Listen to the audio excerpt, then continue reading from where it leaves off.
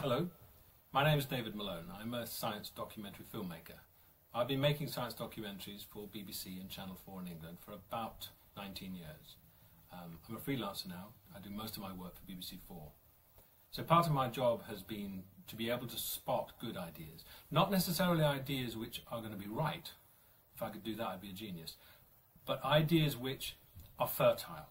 Ideas which you know, whether the details are right or wrong, what they're going to do is raise all kinds of interesting questions. They're going to open up a whole area of debate which people haven't looked for. If I can spot those ideas, that's what makes me a good filmmaker.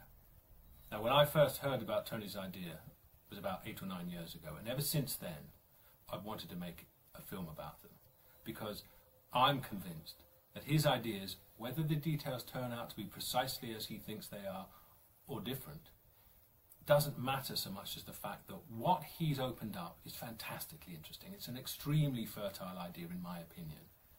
And I think there is no time when his ideas are more important than now.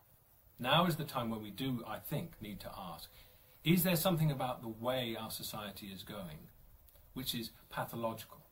Are the answers all just out there in society, or are some of them down to how we are ourselves? And those are the questions that Tony is asking, and which a lot of other academics that he's contacted have said, that is interesting, I hadn't thought of that. Because one of the things that Tony does, similar to what I do in my job, is to look beyond the boundaries of what the experts do. Every expert knows everything there is about their field, but very often they're unaware of how it might link to something else. And when you let them know, they go, God, that's fantastic. And that's part of what Tony has done, and what I think is the story that we should tell in a documentary about his work and the work of other people that he has made links to.